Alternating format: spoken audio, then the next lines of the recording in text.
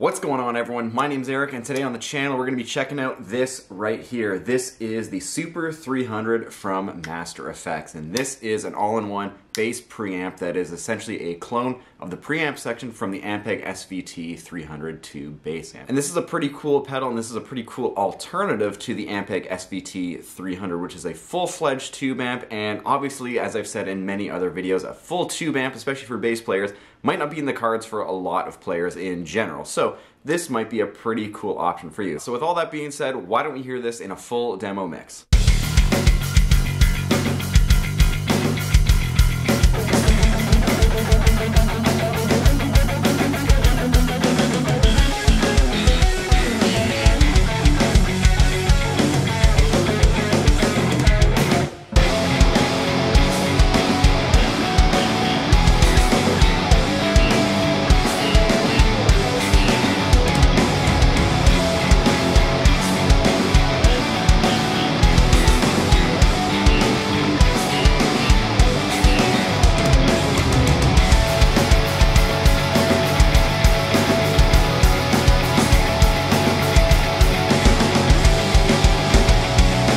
And that was the Super 300 in a full demo mix. Real simple signal chain. I was using my Dingwall bass with the preamp turned off since this is a preamp. Went into the actual Ampeg SVT 300. Everything was set to noon because this is doing all the heavy lifting here. And then out of that into my 2 notes captor. Then out of the captor into the cabinet section of Neural DSP's Parallax X. So as I said earlier, this is a faithful recreation of the preamp section of the Ampeg SVT 300. And that is a legendary bass amp that has been used by tons of producers, tons of bass players across various genres, and has been on probably a lot of your favorite albums at this point in time. And because this is a preamp pedal, this is essentially replicating what you would see on the front panel of the Ampeg SVT 300 in terms of the tone controls and the layout for the most part. Going over the pedal real quick, we have a good amount of features on this pedal that are very similar to those that you would find on the SVT. We have our level, treble, middle, bass, and we have our actual gain knob, which you are going to find on the Ampeg SVT. We're going to have the high and the low switch, which are essentially just like filter switches or kind of like a presence and a depth control, which you kind of just toggle in and out of the circuit. And I really like how these react, especially when they are turned on. Really changes the dynamic and the overall sound of the actual amp, or at least the preamp, and it does a really good job of doing that. We then have this mid-range frequency control right here. This is on a rotary dial. You have 5 different presets on here based on the actual frequency that you're actually going to boost or cut, and I will demo that later so you can all hear it.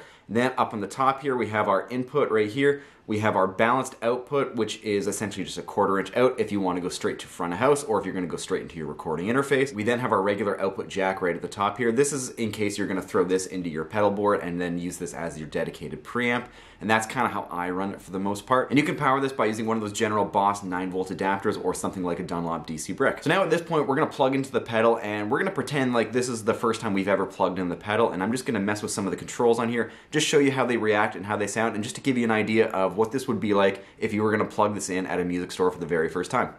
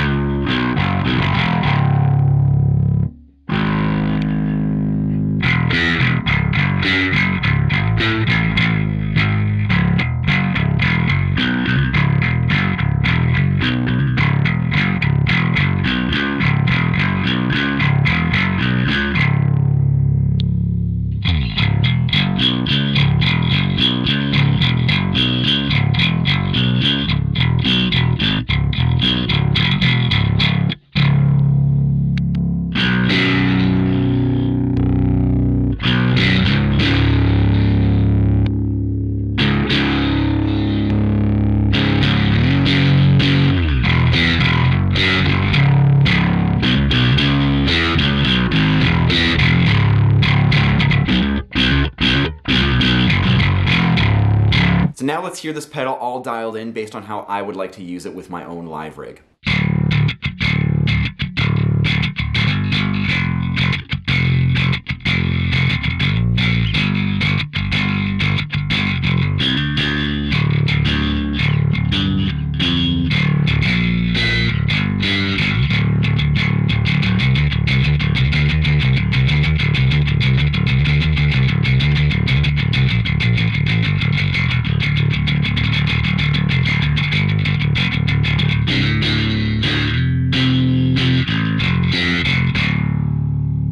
So now at this point, let's compare this pedal, which is the preamp section of the SVT 300, to the real deal. So I'm going to plug straight into the SVT 300, mess with the controls just as I did with this pedal here. And then after this, I'm going to give you my final thoughts and opinions on this pedal here.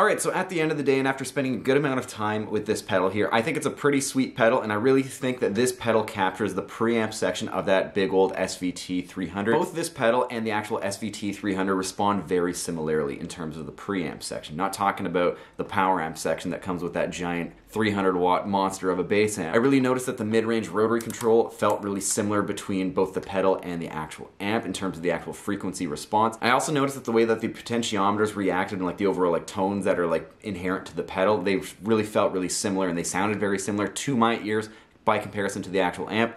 The gain, in my opinion, it does get a little fuzzy and a little woofy, which is not really my thing, especially, you know, playing metal. When I really want to kick on some overdrive, like there's some other pedals that I would probably recommend that you pair this with and use this as kind of like a clean or a slightly overdriven platform. But then again, that's just for me and the style of distortion that I'm going for when I'm playing metal bass. And I'm sure if you're playing genres outside of metal, maybe some rock or like some fuzz rock or something like that, I'm sure this would be just fine. I noticed the ultra high and the ultra low switches right here were very similar to the actual push button ones on the actual SVT 300. Sounded pretty cool. This solo function down here is pretty sweet as well. There's a bit of a volume boost as well. It's nothing like crazy night and day, but it will help you kick out and stand out in the mix, which is really nice, especially if you do have a solo section here. The level control sounds really good as well. It's built really well in this nice like metal chassis here, and you know, can't really complain about that. The only thing that I would complain about is the balanced out is a 1/4 inch, and that is a bit of a small complaint here. I remember asking Tim, who owns Master Effects and designs and builds all of these pedals, he was even saying that there's not a lot of room to actually incorporate an actual XLR out on here, so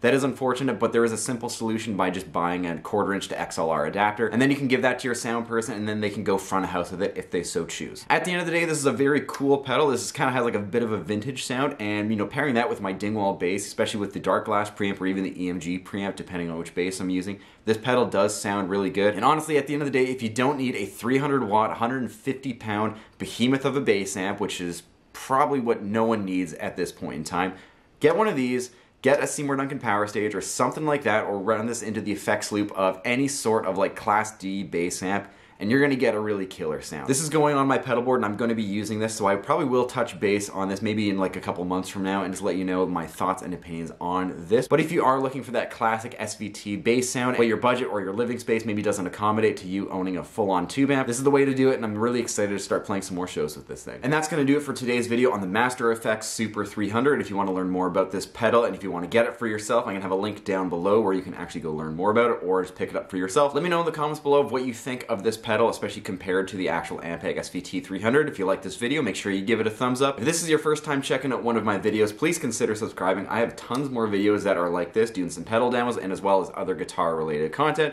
And if you really like what I do, make sure you hit that notification bell so you don't miss a single video that I upload. Thanks for checking this out, and I'll see you next time.